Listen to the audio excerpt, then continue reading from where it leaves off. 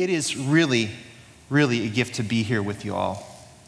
And what I want to do today is really spend some time. Seminary, Christian college, these are significant places that have an impact on us. But what I want to do this morning is spend some time talking about a place that is incredibly formative as well, and that is the desert, the desolate places that God sometimes leads his people into. And I want to look at that through the story of Moses. So we're going to take a high-level look at the call of Moses from Exodus 2 and 3. And as we do, I think what we're going to see is this. In fact, I know what we're going to see is this, is that God leads us into the desert, into places of desolation and isolation in order to reveal himself and our calling to us. Now, this is particularly compelling for me in light of the journey that our family has gone on. So that's my son, Judson. As you heard in the introduction, we lost him when he was 2.5 years old. It was actually a crazy thing. It was a crazy thing. He was totally healthy for the first 2+ years of his life. He started stumbling, and then he started overreaching. And over time, he lost everything. And that was over a 5-month period, right? Totally healthy to gone. And what I have seen both through that journey in terms of losing him and then the experience of walking through the very lonely grief journey is that God works in powerful ways through our suffering, that God forms us and shapes us through this crucible. And not only have I seen it through my own journey, but we've watched as we've ministered to hurting people. We have a ministry of faith and hope and suffering, my wife and I. And what we've seen is that God works powerfully in this season as we walk closely with other families as well who have lost children to this disease that our son died of. We've seen God work in incredibly significant ways. And so what I want to do again is let's go to the scripture together. My expectation is that as we do that God will fill us with hope because we know that he is at work. So turn with me to Exodus chapter 2, starting in verse 11. Now, the background, we all know Moses' story, right? He's a Hebrew. I realize, let's give this context. He's a Hebrew. He, of course, was raised as Egyptian royalty. But he comes of age, and he wants to find out about his own flesh and blood. Starting in verse 11.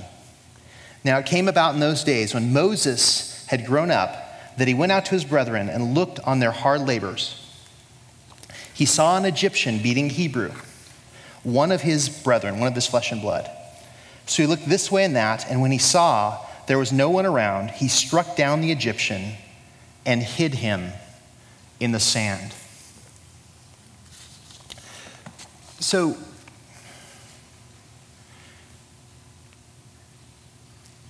and this is a pivotal point in Moses' life, right? And the language here, the kinship language gives me the sense that, Moses is seeing his own flesh and blood and seeing what's going on, and frankly, he's appalled. And he sees one of his brothers about to be slain, and so he intervenes. Because he sees no one else is going to come on the scene to help. And it may be they had a vision of coming and helping deliver God's people, but at that time it became clear they weren't going to follow his leadership. And so Pharaoh finds out, and he has to flee to the desert of Midian. And so he's cut off from all his relationships and his family. He's cut off from his ability to provide for himself. You can say he was outside of his comfort zone, wasn't he? And this happens to all of us at some point in our lives.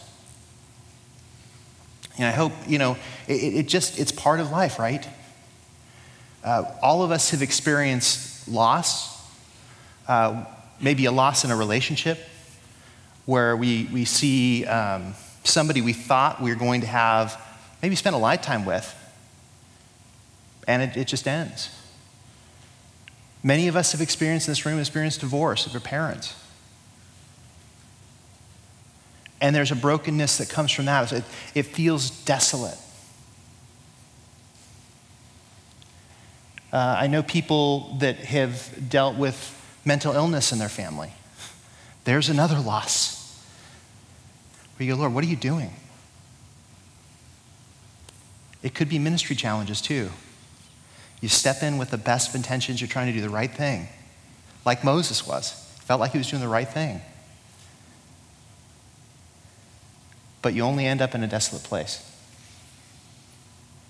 And that is the very place that Moses finds himself in. Now, what I will say, and as you look at the text, the thing to note for Moses is that in the desert of Midian, he finds some good. He discovers community. He gets married.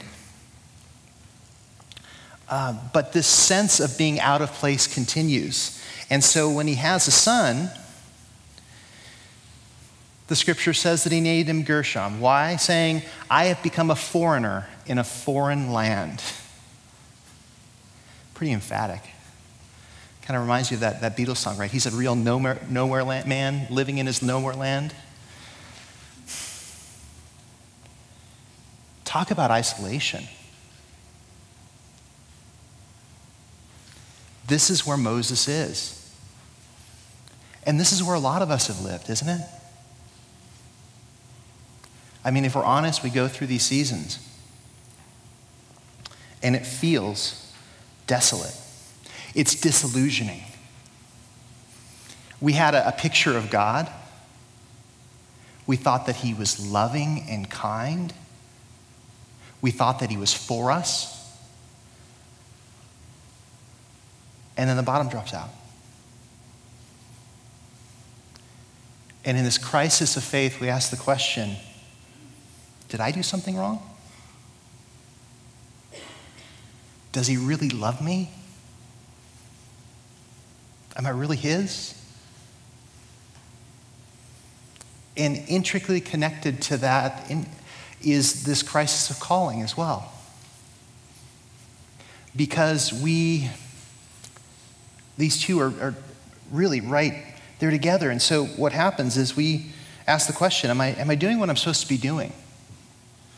I'm sure Moses asked that question. I guess I wasn't supposed to be delivering God's people, was I? Put the sheep around. Spending all those years as a shepherd. But, if I'm doing what I'm supposed to be doing, we ask the question, how did I end up here? We have the experience of spending time with a lot of families in our ministry to those who are caring for really sick, very sick kids, terminally ill children. And one of the families we become close with, Esteban found out first that his son was terminally ill, lost his wife to cancer, and then the circumstances related to his own care for the child have put him into a situation where he can't actually continue in his vocation. He can't continue the job he's been doing he'd worked for a lifetime to do it. And so, the other day he looked at me and he said, there's nothing for me, Drake.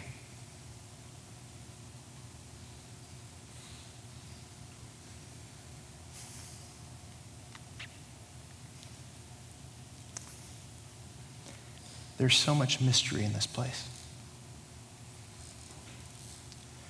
But one of the things that does happen, there's something that really good that happens. Is that we begin to realize we don't know everything. We realize that we don't have answers. And so when Deuteronomy 8 talks about God leading Israel into the desert and leading them there for 40 years, he talks about leading there to humble them.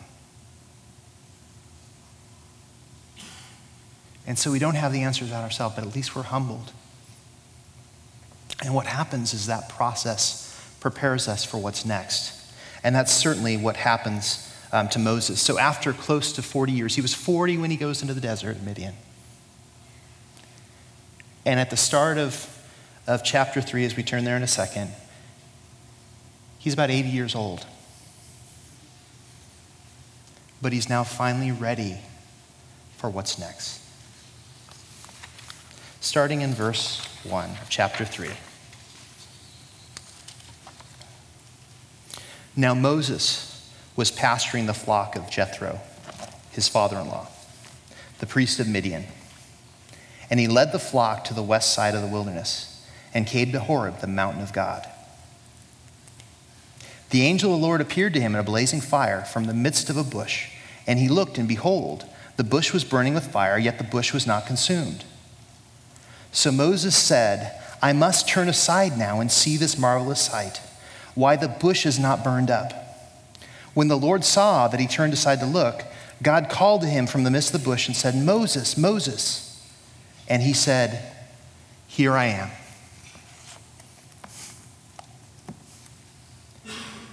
There is so much here in this passage. But I want to focus on really one phrase that gets repeated in verses 3 and 4. Did you hear it? Are you seeing it? Notice that while the flame of fire, the angel of the Lord appears in the flame of fire, that is really just the beginning. That was God's, are you listening? And what 40 years had done for Moses is taken the place where now he turns aside to look at what's happening.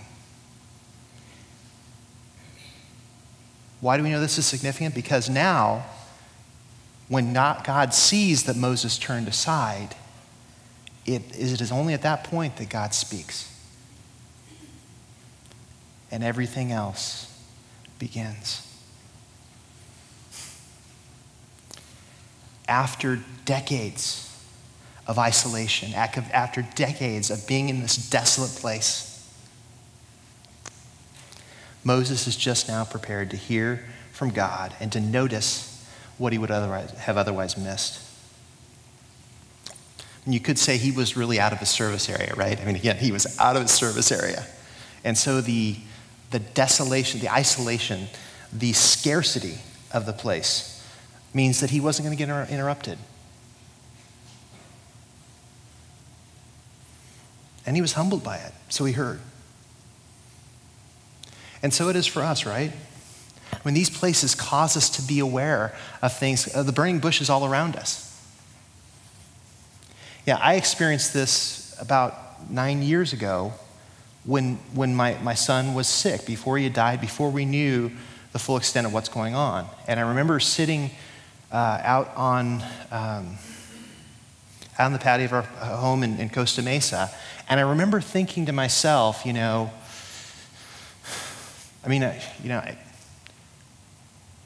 I needed to listen a little more, that I needed to listen for the Lord, not just in the times of crisis, but in the day-to-day. Because as a Talbot grad and a Biola grad and a PhD student, I thought I had it all together. I thought I knew God. I thought I knew what I was supposed to be doing. And it was only in that place that God was able to get my attention. And it began something for me that has been transformational. But it begins by turning aside and looking at what God is doing. And so now that God is certain that Moses is going to listen, he speaks. And this is a holy place. Starting in verse 6. Or on this, verse 6. He also said, I am the God of your father.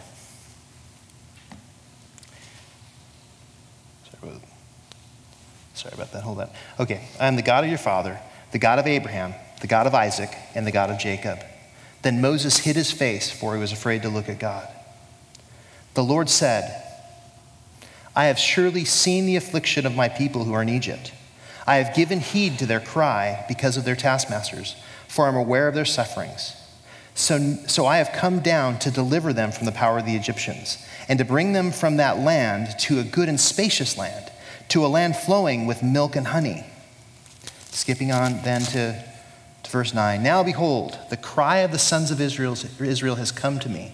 Furthermore, I have seen the oppression with which the Egyptians are oppressing them. So as we see, this desolate place is the place of revelation. God now is prepared to share something with Moses, something of who he is, something of his own heart, and something of what he's going to do. Starting in verse 6, I'm the God of your father, the God of Abraham, Isaac, and Jacob. I made covenant with your family. He'll go on to reveal his name, Yahweh. But there's a sense of revelation of who he is. Verses 7 and 9 really dig deeply into God's affection for his people, that he sees what's going on and that he's moved by it. And because he's moved by it, he's prepared to act. And so in verse 8, it talks about what he's going to do. I have come down to deliver them.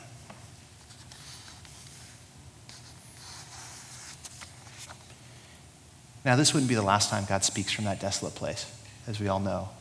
We see it in Sinai, that God reveals himself to Israel there, that God does the same thing at Horeb again, Mount Horeb again, with Elijah in 1 Kings 19. So there's this sense in which God is always revealing himself in these places. But for those of us who spent a long time in these places, the reality is it doesn't feel very loving, does it? At least not in the process.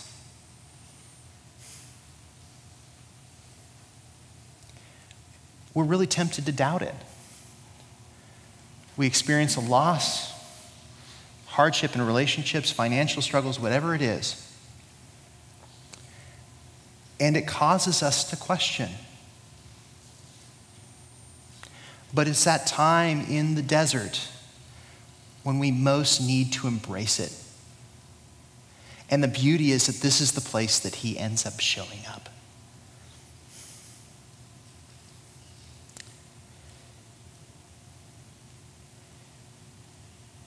God is one who remembers his covenant. And for those of us that trust Christ, that we remember that we've been redeemed by precious blood. And so we're God's children, and so he's with us today, and our future is secure. And we need to remind ourselves of those things when we're in those places. But the beauty is, the Spirit does that very thing for us.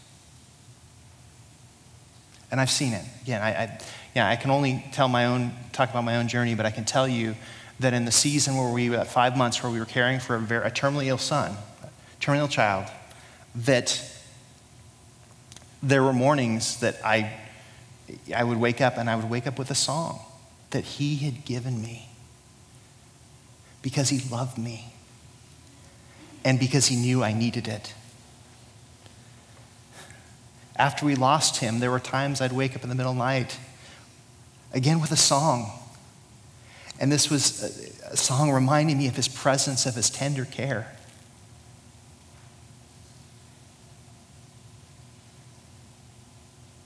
In those desolate places, we're tempted to believe that God's absent, but he is there and he loves us and he is there wanting to reveal himself to us. So now, Moses first receives revelation from God in the desert. And now he finds his calling as well.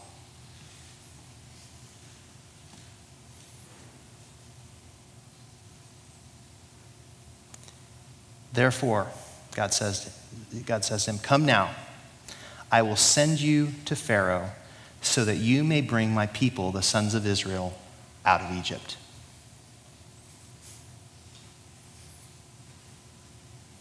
So again, God reveals himself in the desert. God calls in the desert. Moses is the first, but he's not the last. Again, you have Israel called from the desert. You have Elijah called from the desert for something new God was doing it. John the Baptist. And even Jesus spent 40 days in the desert.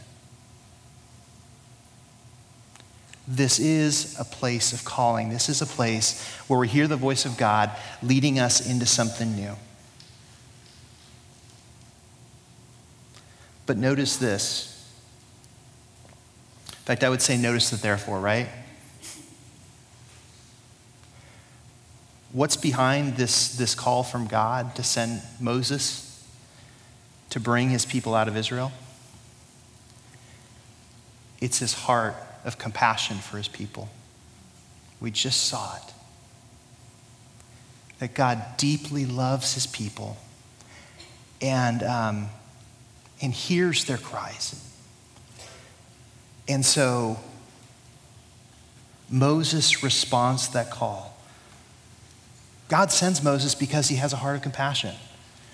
And I think he sends Moses as well because he knows that Moses will track in with that very same heart, as we'll see throughout the Exodus.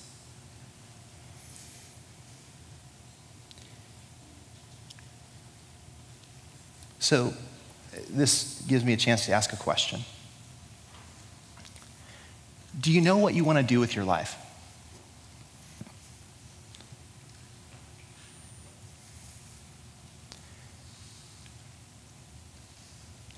I would suggest that if you don't know the answer or not certain of that answer, one of the things you want to do is get close to the heart of God.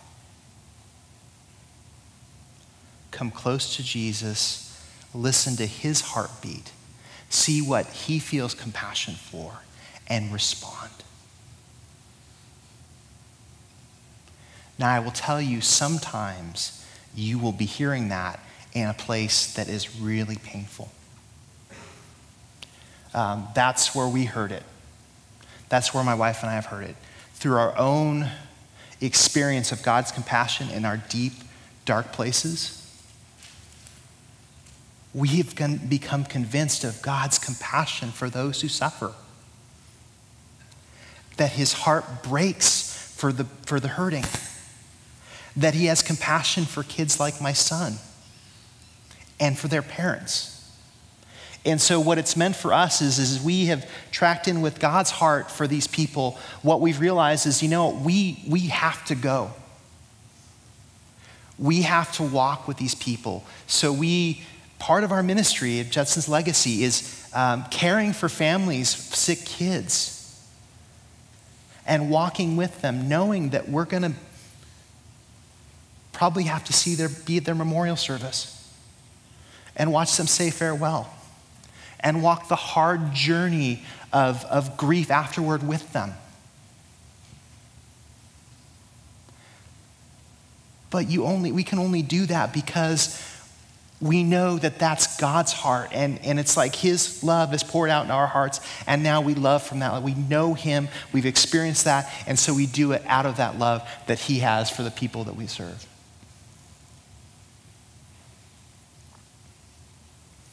Now, there's another piece that I think is worth mentioning as we look back to the text.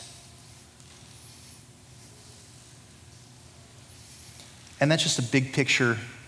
Boy, I know that one of my old profs would be proud of this. I know, I'm setting this up, right? So when you read Old Testament narratives, it's tempting.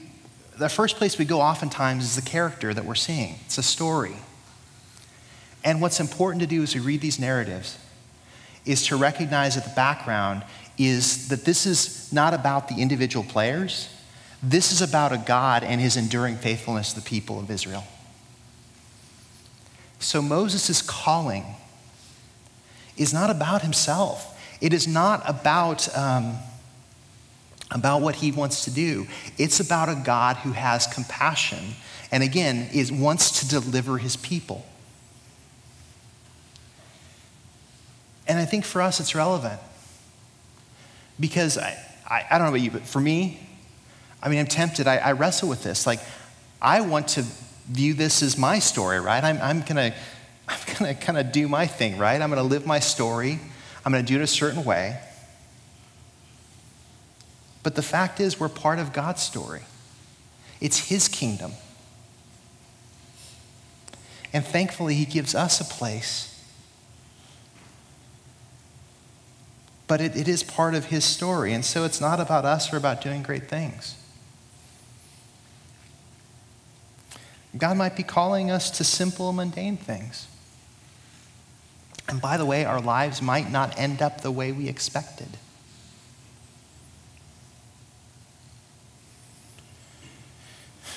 But I will tell you this, that to know God, to hear his call,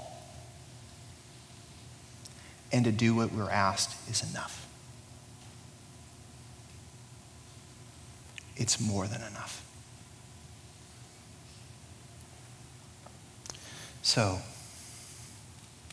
we've spent this time in Exodus, and we've seen with Moses' story that we really, like him, we all go into these desolate places. But what we've noted through Moses is that God is in it. God is in it. And so the Lord uses the scarcity of the place to humble us and to help us to hear him. And he reveals himself and his heart to us. And then finally, he reveals our calling and our place in his story. God doesn't waste our journey. Romans 8:31 says it this way, that he's working all things together for our good because we love him. So whatever comes, that's cause for hope, for great hope. Biola University prepares Christians to think biblically about everything, from science to business to education and the arts. Learn more at biola.edu.